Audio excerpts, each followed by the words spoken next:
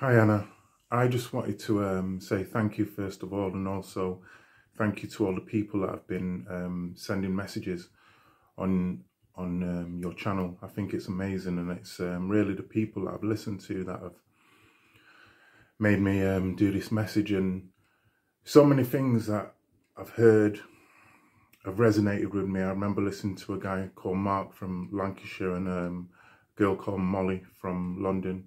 So many others, Liam as well, people like this. There's been so many actually. I'm naming a few names, but there's so many people that have encouraged me to speak about this, and so many things that I've heard people say has resonated with me in terms of, the control what the governments are doing, and also the fact that all is not what it seems. And you yourself have said it's very dark, and it is.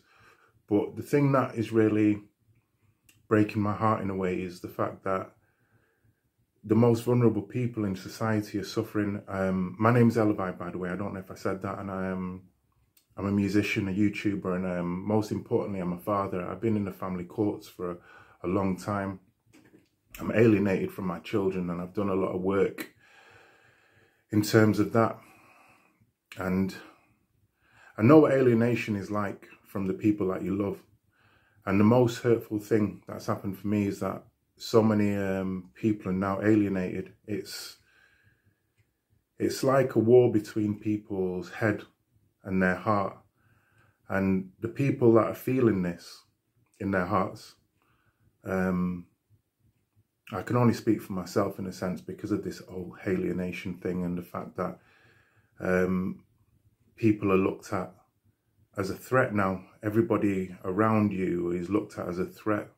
We're all having to wear these masks, and I don't know what's going to really happen for the children, because I've heard a lot of talk to do with the effects of masks on your health and stuff like this, but what about the effects of masks on our actual humanity and our spirits and our souls? Because the face is a very important thing. We learn to read people's faces, read people's gestures and mannerisms, and especially in terms of children who are growing up, who are being divided from the people that they love, their friends, their family.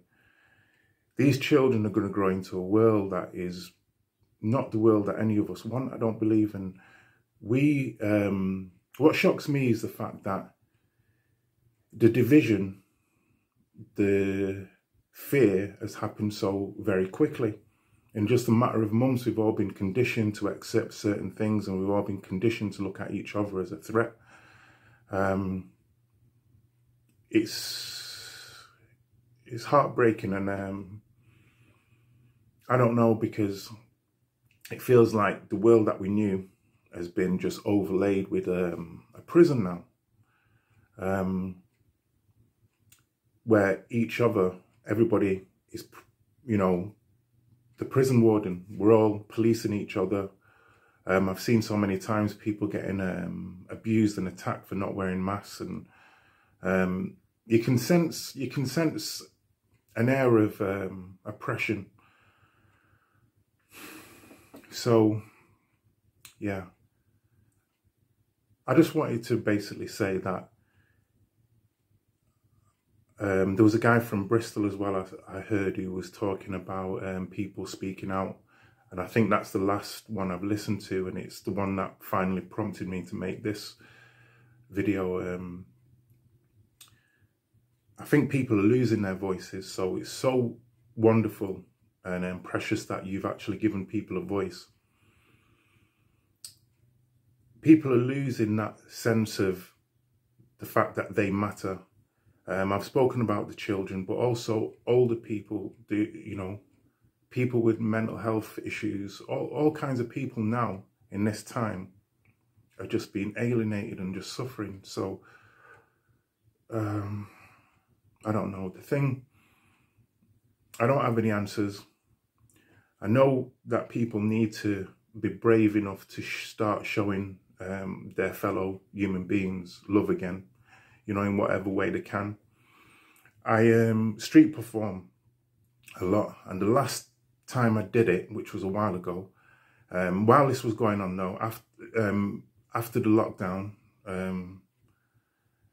remember making a joke and saying if somebody wanted to give me a hug, and somebody did come and give me a hug. And, you know, at the time it was a bit of a funny joke and stuff like that. I really loved it at the time, but the fact is this, now that has become like a really precious moment for me, because that person who came and hugged me when I was performing was a stranger. And it was a brave act if you think about what's happening now. It's a revolutionary act if you think about what's happening now.